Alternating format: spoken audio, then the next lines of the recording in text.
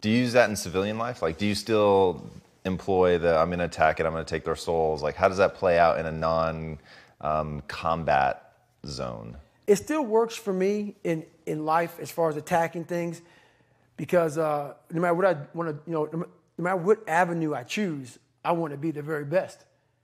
And the very best may not be I'm number one. The very best is, did I leave everything inside of me out there? So attacking is not like, oh, I want to win this or win that or be the best. The best is I'm running against myself in everything I do. And that's what I attack. I attack myself. I'm always questioning myself. I'm always holding myself accountable. Talk to me about the accountability mirror. So the accountability mirror is something that I kind of came up with in high school. Like I said, I started shaving my head when I was 16. And I got caught up in trying to impress so many people because no one liked me.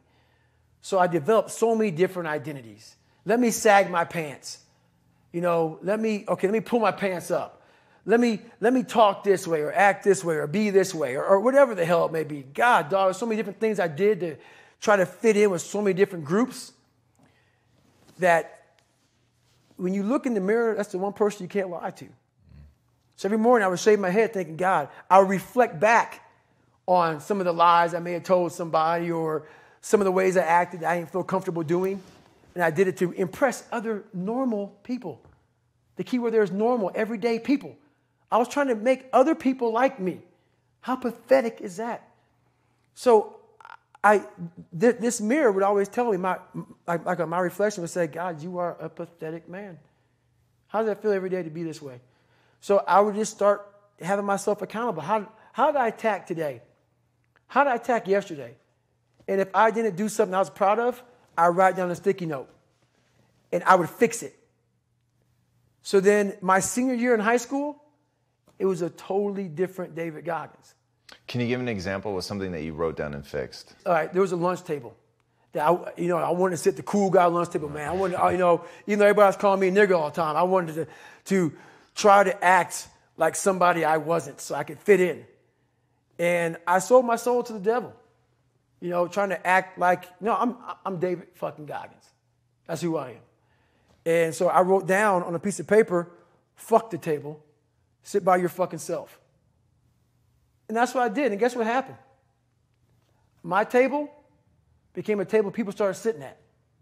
Because a whole bunch of people in that lunchroom felt exactly like I did. I had a laundry list of things that I write down in this fix. So I write it down and fix it. Were there things that you looked to for role models, people that you were like taking ideas from, like why pull your pants up? If that's the popular style, like what was giving, either you were the single most insightful person I've ever met, which by the way is entirely possible having listened to enough of your material, or like you had a treasure trove of people that gave you great ideas. Even if they were like fictional or movie or, athletes or whatever, but. It was funny, man. One movie I watched all the time was Rocky. Great choice. Rocky 1. And I related to Rocky a lot because of one of the smart guy, just tried real hard. And the one scene that I related a lot of my life to, still to this day, was Rocky 1, round 14. And this is where I got taken souls from. If you look at round 14 of Rocky 1, Apollo is beating the shit out of Rocky. Rocky falls down in this corner. Mickey's saying, stay down, stay down. Rocky didn't hear a fucking soul. Apollo, after he knocked him down, turns around, hands in the air, like I finally knocked down this animal. Right. Apollo doesn't know it, but Rocky's getting up. Apollo turns around the second Rocky gets up. And Apollo looks at Rocky, and Apollo looks at him with a look of like Rocky just took his soul. Apollo shakes his head, and Rocky has his gloves and he motions towards Apollo. Come on, motherfucker, I'm still here. And this song comes on that I played. So when I brought the Ginsburg World Records, it took me 17 hours to do 4,030 pull-ups. I listened to one song for 17 hours. 2 minutes and 17 seconds. Dun, dun, dun, dun, dun, dun. I listened to that song for 17 hours, nonstop, on repeat.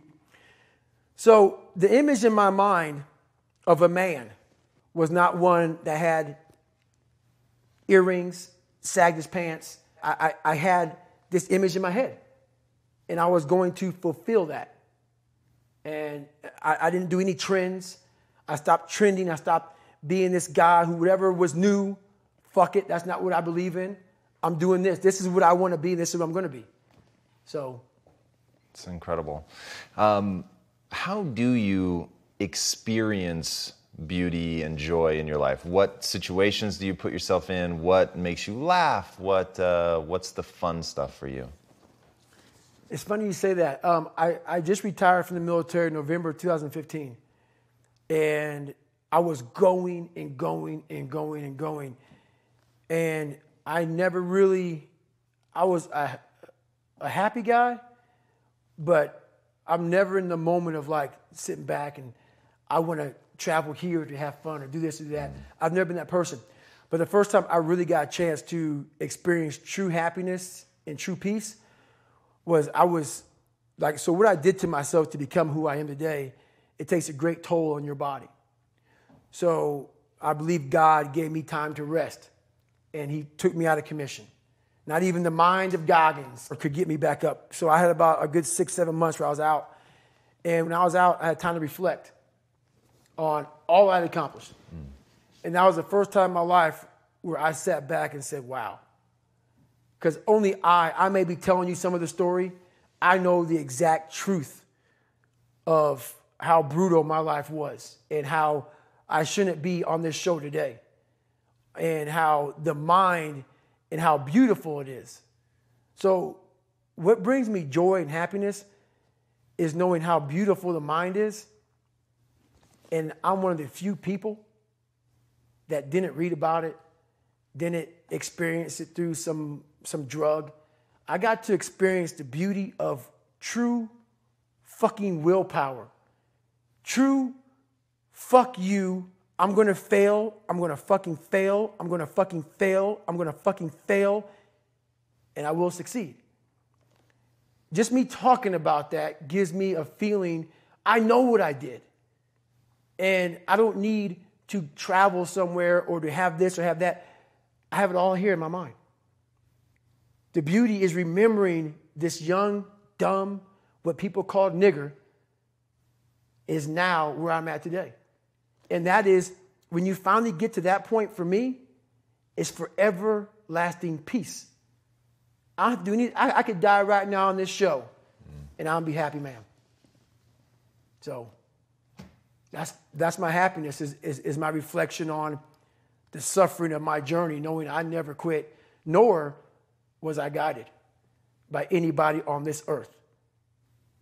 I was guided by something much more powerful, and I listened. And I chose the path of most resistance. Talent not required. I love that. You've said that you lived the life of a monk. What does that mean? What does that look like? Why do you do that? So I stretch out every day for at least 2 hours. I don't drink. I don't go out. My regimen is I wake up, have oatmeal, run, come back, hit the weights. I'm a big sports guy. I don't leave the house if at all, but to do stuff like this. And I stretch out at nighttime. I find people that I trust, which is a very small group of people who are honest and true to me, people who will die for me, and I'll die for them, which is a fucking small. Sure. And everybody else, man, do you. And I stay to myself. And I let you do you. I don't judge people. I don't criticize you. You want to be a douchebag and be an ass and not love this country, do whatever you want to do? I don't care, man. I fought for this country for you to do you. And I am all about you doing you because I'm going to fucking do me. And I'm going to do me until I'm fucking dead. And I believe I earned the right. A lot of people haven't earned the right. Just because you live in this country, I mean, you earned the right. You gotta live a little bit. Live. And then have something to say or shut the fuck up, So if you had, this may be impossible to answer, but if you had that same kid from earlier, he wants to take that first step, you want him to go experience some life, what one specific thing would you tell him to go do? I first ask the kid, who are you? At the core of your soul. And if he can't answer that question, our conversation's over. Because I can't say shit to him. Right. If you don't know who you are, I can't tell you who you are. What's the next phase of your life look like? You can't imagine how intrigued I am to watch you over the next 5 to 10 years. Well, honestly, I'm blessed enough to have survived the life I lived and to come out the other side with a bunch of knowledge. So hopefully I can help people that believe that they're much less than what they truly are. Help them find greatness in themselves. And greatness isn't running 200 miles at a time or doing 4,000 pull-ups or being a SEAL. Greatness is whatever the hell you dreamed of in your own mind. You got to first see it. You got to first create this vision in your mind.